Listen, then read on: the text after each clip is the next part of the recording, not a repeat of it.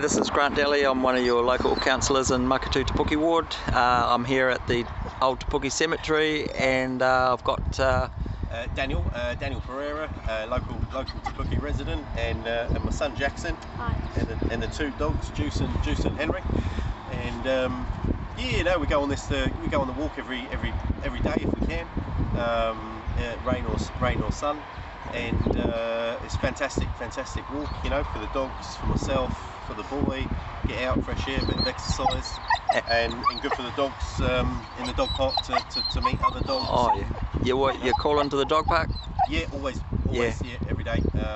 And it's good for him to have a run around in a safe enclosure.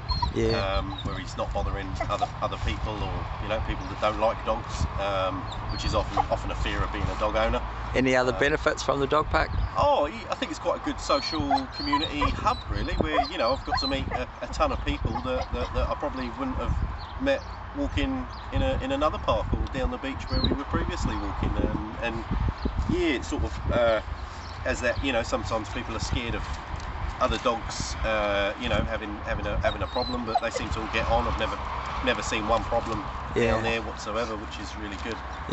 Quite surprising, because you think dogs together would end up having a fight, but they've been really good, and it's quite nice, and a good way for the community to get together. Yeah. And I think another thing was that I met a lot of people from outside of Te Puke. Oh yeah. So it's a good tourist attraction for Te Puke in an ironic way, because there's no other dog park in the region. So. Where are they coming from, do you reckon? Oh, I've met people from Omokaroa, from one from Katikati, ironically, and a lot of people from Papma.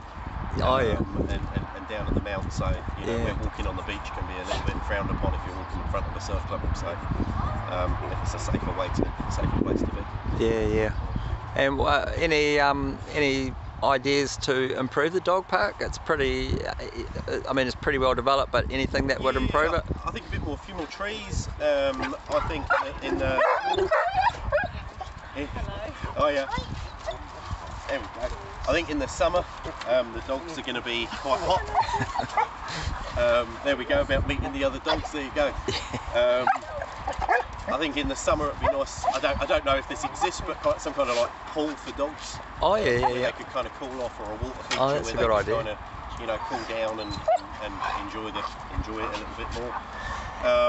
Access. And I think where you've got the slopey grass, having a sort of a solid pathway. Oh yeah. Down there, and. What do you mean, like from the little White Bridge side? From the White Bridge side to the entrance with the smaller dog area there. Oh yeah. Not the one with the water fountain outside. Yeah. That already has the path there, but just sort of connecting it to both entrances will be quite nice. Yeah. And it would be nice some sort of more shade. In the summer, it's like, now it's fine, but in the summer it can be quite brutally hot. Yeah. So the shade can be quite useful. I think those trees that are in there are designed to get bigger and provide shade in time, but yeah. Right now you've probably got about 5 years before they get to create any shade. But I think it's good. Everything's pretty good about it. Some slight minor improvements, I think, and maybe even I even thought that it would be nice having a kids park. Oh yeah. On the outside of the dog park. Oh yeah. Get a lot of kids and families that are coming there, and also be nice for the kids to sort of be entertained, and having some sort of picnic tables and. That's a good idea. Picnic tables and benches there would be quite nice. Donated by the local timber company would probably be even better. Yeah. Porcupine have been quite generous with helping out with stuff on the walkway. So, no, ultimately, mate, very happy with the walkway and the dog park. Gets us out and about every day.